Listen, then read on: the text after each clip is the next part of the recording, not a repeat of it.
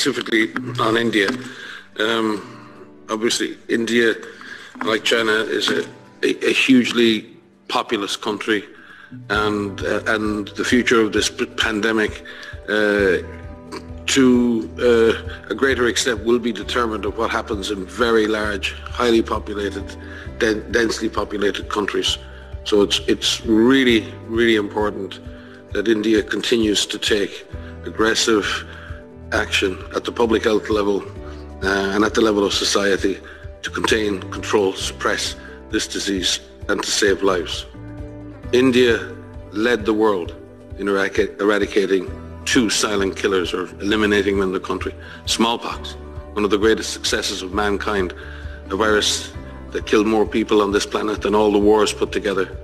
India, through targeted public health intervention, ended that disease and gave a great gift to the world.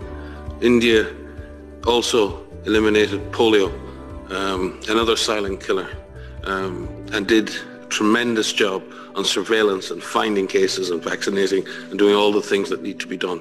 So India has tremendous capacities. All countries have tremendous capacities. When communities are mobilized, when civil society is mobilized, when, as the Director General says, heads of state and governments drive and all of society approach. There are no silver bullets here. There are no easy answers. If there were, we wouldn't be having to work so hard. We've got measures we can take now while we wait for other solutions, and we must take them now. So it's exceptionally important that countries like India lead the way and show the world what can be done, and do as they have done before.